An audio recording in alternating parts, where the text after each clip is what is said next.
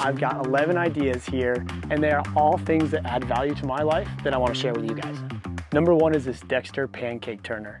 Now, it looks just like a metal spatula with a wooden handle, and that's exactly what it is, but it is top quality. We've been using this spatula for years, almost close to a decade now, and it is by far one of our favorite kitchen utensils. And so when we went full-time RVing, this is absolutely one of the things that we brought from our home kitchen into the RV. We use it while we're cooking inside, we use it outside in the Blackstone, we even use it as a scraper for the Blackstone griddle. And it's definitely a spatula that's going to last. It's made in the USA, and it's metal and it's wood and it's good quality. It's got just the right amount of flex to it without being too flexible or too stiff. Definitely check out this pancake turner from Dexter. Now when you're traveling down the road with a 7 to 10, 15, 20,000 pound box behind your vehicle, the amount of air pressure you have in your tires is absolutely crucial, both on your tow vehicle and on your RV or your motorhome and your towed. And so having an accurate tire pressure monitor is absolutely essential. However, the thing I want to point out here is make sure that you get one that's AA or AAA battery powered, something that's a ubiquitous battery. All the tire pressure readers out there that have high reviews, they're all button batteries, and button batteries are absolutely terrible. So I would encourage you, spend a few dollars more, get the RVer in your life, a AAA powered tire pressure reader, and they will forever thank you. Easy to replace the batteries when they run out, accurate readings with a flashlight on it so you can see it in the dark, and a backlit display. And it's something that I always keep in the glove box of our vehicle. Now this next item might fall into the best non-essential item that we have for RVing. They are LED, magnetic, motion censored, dawn to dusk nightlights. Now these nightlights are really cool because they charge via USB, and so you can charge them up and they last a few weeks. There are ones that you can plug into 110 volt power outlets, and those are awesome if you have shore power all the time. But as RVers, we know that sometimes we're boondocking or we're in places where we don't have shore power. So I like these ones that have the built-in battery pack. It does mean you have to charge them, but they last a few weeks, and I've had no issues once every 2 to 3 weeks plugging those in for a few hours and then setting them back. We like them because they're magnetic, they're motion activated, and they're dawn to dusk, which means that during the day when the sun's out, they don't turn on. If we're not moving around, they don't turn on. And so it's really nice to not have a nightlight on all the time, but when you get up and move about, the nightlight comes on and you get to see. The really cool thing about these ones is you get to choose what color. Now we like the red light because it saves your night vision. It's not super blinding when you make it in the middle of the night and you have to go to the bathroom. A red light is nice and soft, saves your night vision, allows you to see what you're doing, but doesn't necessarily blind you. The magnetic portion is really cool because we stick one to the refrigerator in the main living space of our RV.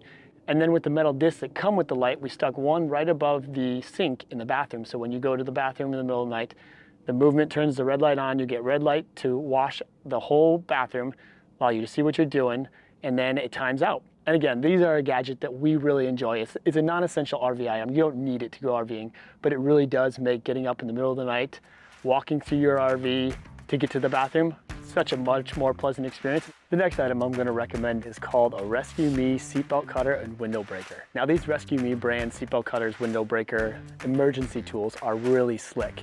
They're designed to be carried on your keychain. However, I don't enjoy carrying a lot of bulk on my keychain.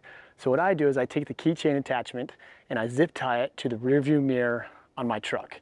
And so if we were ever get into a rollover or an accident where we needed to cut the seatbelts or break a window, this emergency tool is accessible from both the driver and the passenger seat, and I didn't have to drill into the truck at all. And it's something not portable. For the next vehicle, I can take it with us. So just cut the zip tie off and put a new one on. I don't necessarily like those big orange hammers because you have to screw them in someplace, and then usually it's only within reach of one person. By having it on the rear view mirror, tucked up underneath, it's not obstructing my view. It hangs up behind the mirror itself, and it allows both me and my passenger to reach it in the event of an emergency. They're super inexpensive and really high quality, and I highly recommend them.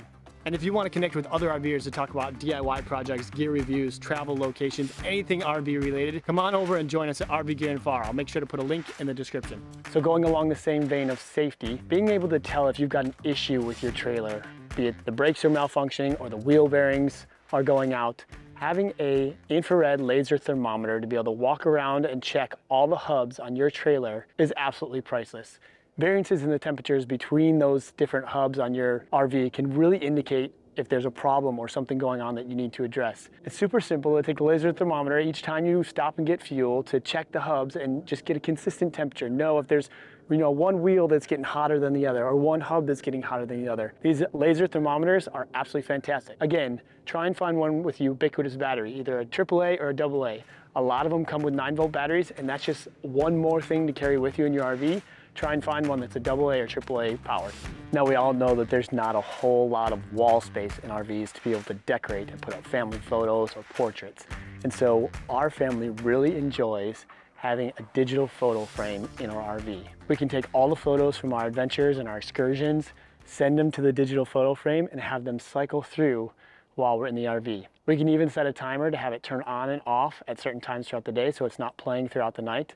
And it's really cool to see memories of our experiences and our adventures in the RV show up on that digital picture frame as we're going throughout our day. This is really a gift that keeps on giving, and it's something that can grow with the family. You just continue to add your photos and share your experiences. It's so much easier to send a digital photograph to a digital frame than to print out photos and switch them out within your RV. And it really makes it nice and convenient to have all those memories pop up as you're going throughout your day. Our family really enjoys having a digital photo frame in our RV, and I think yours will too. Now, these next two recommendations are items that I carry on me every day when I'm RVing. One being the Leatherman Skeletal, and the second being the Streamlight pen light. I use these things all the time, every day. There are so many times when you're looking for a leak or you hear something clink or clack in the RV that you really need just an extra bit of light. Being able to pull out that flashlight, click it on, and have light underneath the kitchen sink or in a storage bay really makes all the difference.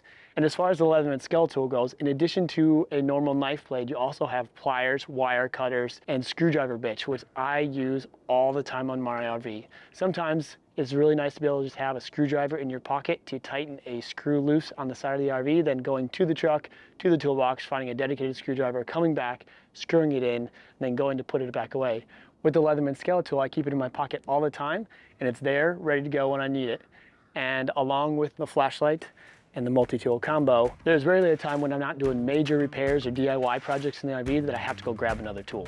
Now, the cool thing about being RVers is that we don't have to sleep in the same place every night. Sometimes the downfall of being RVers is that we don't sleep in the same place every night. And so there can be a lot of variances in the amount of noise or sounds that happen outside of where your RV is parked for the night. So something that has been really helpful for our family to get consistent good night's sleep is adding sound machines to our bedrooms. Now, we have two of these sound machines, one in the boys' bunk room and one in the master bedroom, and they're absolutely fantastic. These are the digital versions. They have a battery power that are charged by USB. Before we left full-time RVing, we had the manual fan versions in our bedrooms at our sticks and bricks houses.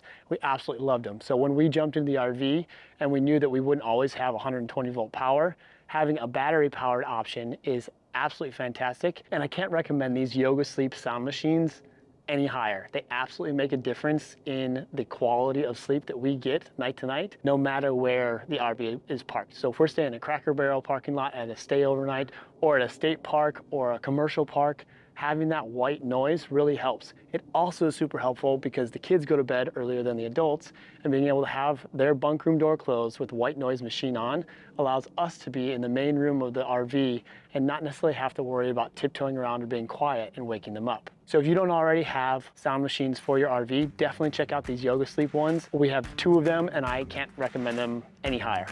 Now, this next item is super simple. It's a tape measure. However, it's this DeWalt 9-foot tape measure. It's super compact and I absolutely love it. I didn't think I was gonna like it as much as I do. Normally, I really like the auto lock tape measures where you pull them out and they automatically lock open to the spot and then you use the button to retract them. Well, this is just a normal tape measure. It auto retracts and you have to push the button down to lock it. However, it is so small and so compact that for 90% of the things that we do in our RV, this tape measure is absolutely awesome. It's long enough that you could use it to measure the depth of slides to make sure that you're gonna fit in a spot when you back your RV into that spot. It's got a magnet on one side, so you can just stick it to any magnetic surface. It's got a nice slim belt clip on the other side that allows you to stick it on your pocket and have it just be there.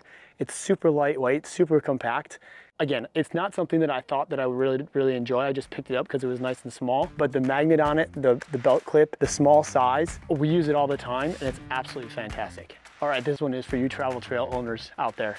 If you have a weight distribution hitch for your travel trailer and you do not own a hitch grip you need to get one. Now the hitch grip is basically just a handle with some grippy teeth on it that grabs the ball of your weight distribution hitch and allows you to pick it up one-handed with this handle. It is absolutely a back saver. Weight distribution hitches can be pretty darn heavy, and more importantly, they're covered in grease, they're awkward, and so every time you pick it up, you're gonna find grease on your pants or your shirt. You've been there if you have a travel trailer with a weight distribution hitch.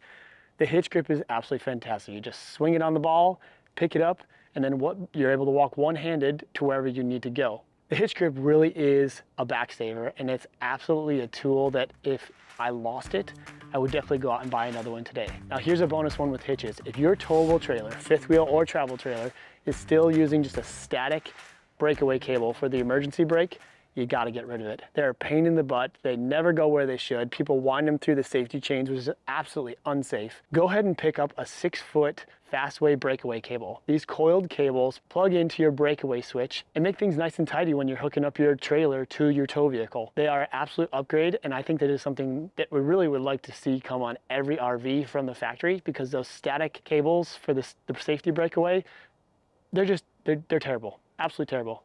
So there's a bonus one for you. Hopefully you found some value in this. If you did, show me some appreciation down below. Until next time, I'm Joshua. Happy trails and happy camping.